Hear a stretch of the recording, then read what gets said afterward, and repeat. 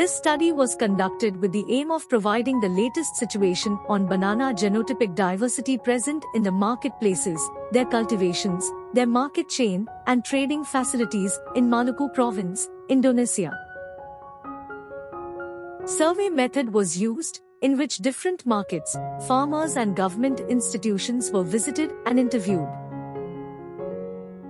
17 genotypes of 3 different species and different genome and ploidy levels were seen at the marketplaces, with 2 highly demanded genotypes, Pisang Raja Hitam and Pisang 40 Hari.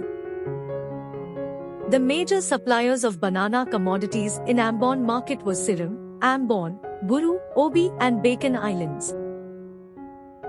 Lack of knowledge in implementing proper cultural practices, lack of capital, lack of aid provided by government, and several other obstacles have been the reasons for low banana production in Maluku province, as indicated by this study, and confirmed by the survey's data provided by the government.